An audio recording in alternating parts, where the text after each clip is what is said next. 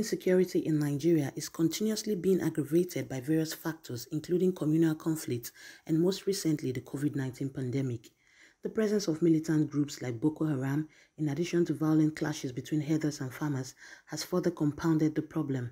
The country's food insecurity and resulting malnutrition can also be attributed to poor funding for sustainable policies, limited mechanized farming, poor rural development, and prohibitive practices that disenfranchise farmers.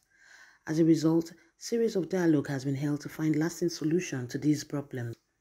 Speaking at a consolidatory dialogue for the United Nations Food Summit in Abuja, Nigeria's Vice President Professor Yemi Osibanjo said a prolific and sustainable food system is critical to Professor Osibanjo, who is also the chairman of the National Council on Nutrition, said the federal government's commitment of sustainable food system is one of the key strategies for eliminating poverty across Nigeria. The point of these dialogues is to effectively articulate feasible pathways to sustainable, resilient, and equitable food systems for Nigeria, and indeed the world, as we work towards realizing the vision of the 2030 Agenda for Sustainable Development.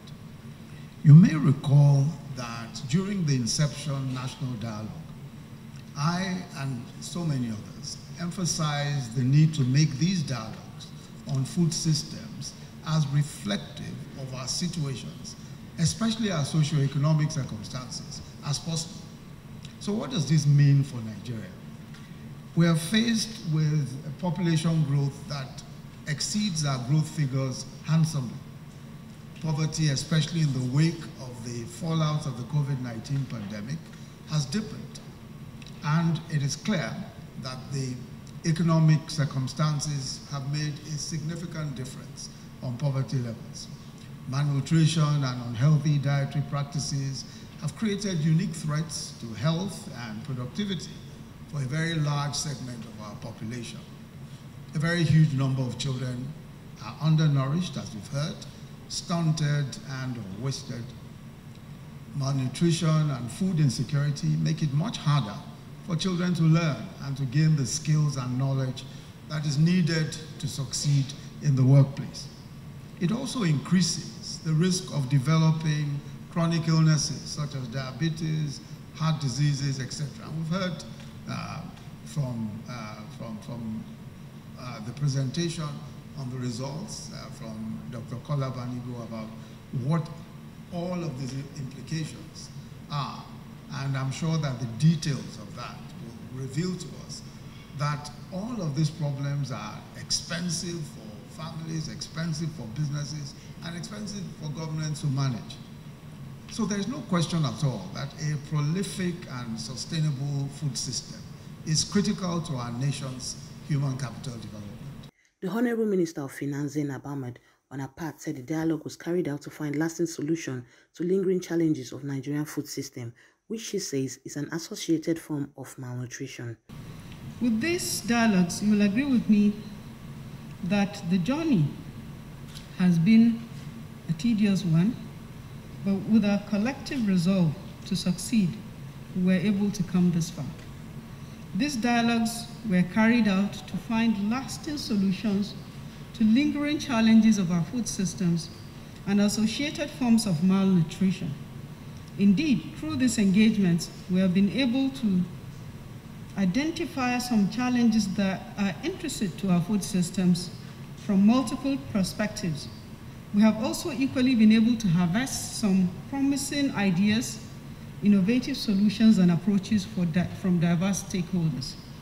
Distinguished guests, ladies and gentlemen, the food systems encompass the entire food production, from processing, supply chain, food environment, as well as consumer behavior. We have also recognized the need to make our food systems attractive to our teeming population, especially to the youth of this country. For this reason, the government is committed to deploy up-to-date technology in the agricultural production and in the entire value chain of the agricultural system. Access of safe and healthy nutrition is a global challenge, according to Nasarawa State Governor, Engineer Abdullahi Sule. He said there is need for Nigeria to have a sustainable partnership if success must be achieved in food system transformation.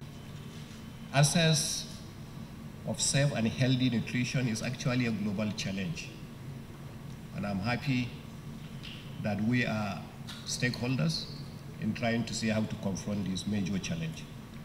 The United Nations has clearly identified this as a major challenge and included it in the 17 goals of the SDG.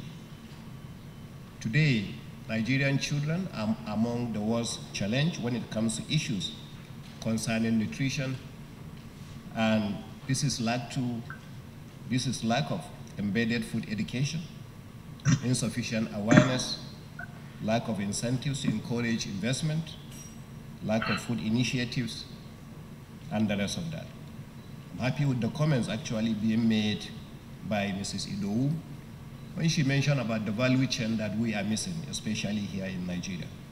Indeed, national food system transformation is just beyond agriculture, because when you talk about the value chains, you will see a lot of economic and other benefits, especially when it comes to food security.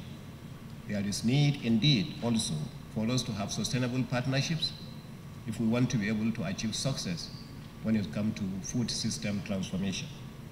A very good example actually of the value chain which she has mentioned is the area of, say, sugarcane agriculture today in Nigeria. Nigeria today consumes roughly about 1.4 million metric tons of sugar, and 99% of this sugar is imported into the country from Brazil, and currently Nigeria spends nothing less than $700 million on the importation, mostly because we don't have the value chain.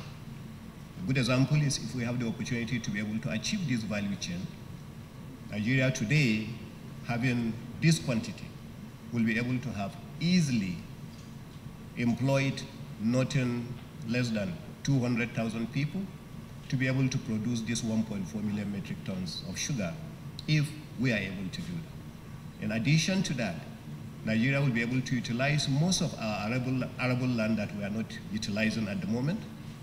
In addition, we will be producing nothing less than 5 million monthly of ethanol that we have to do. Today, Nigeria is actually importing petroleum products, for instance, at nothing less than 258 naira per liter, and we are subsidizing and selling that at somewhere around 140, 160. Nigeria consumes roughly about 60 million liters of gasoline daily. And multiply that actually by the total amount that we are subsidizing, you will see the amount of losses we are having. All these are as a result of lacking the value chain that we are talking about.